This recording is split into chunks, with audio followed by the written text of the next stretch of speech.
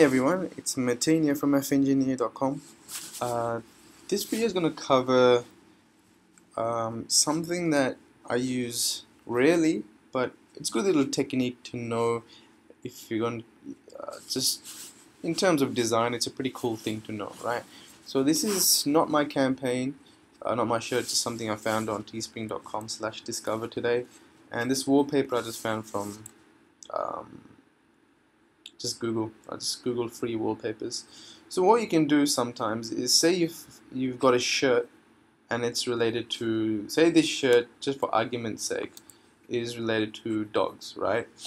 So you can have a picture in the background of dogs, but what you don't want is you don't want people focusing on this background. So what we're going to do here is we're going to blur the background, right? And watch what happens. So let's just pretend this is a background of dogs and stuff. And what we can do is we can go filter, blur, blur more, and we can kind of do that a few times. Filter, blur, blur more. You can press Command and B and it'll blur for you, or Control and B depending on what you're on. Remember, this is Photoshop. So now what's going to happen is you've got a background, and it's going to, people are going to know that it's got to do about dogs, but they're not going to focus on it, right? They're going to focus on this shirt, which is what you want. You can put the shirt in the middle, depending on where the background is. So again, I don't use it that much, but sometimes what happens is it's very difficult to convey to get the initial to initially attract someone to look at your ad for more than a few seconds.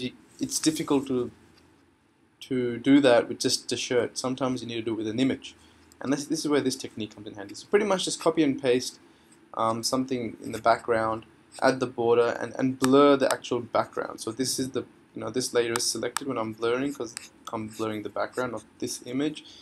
We can do the same thing for another background. Say it's again mountains. It's it's pretty pretty good image. And if you just keep pressing Control B, oops, on the shirt, we want to be selecting that. Blur, blur, blur. Command and B, and there you go.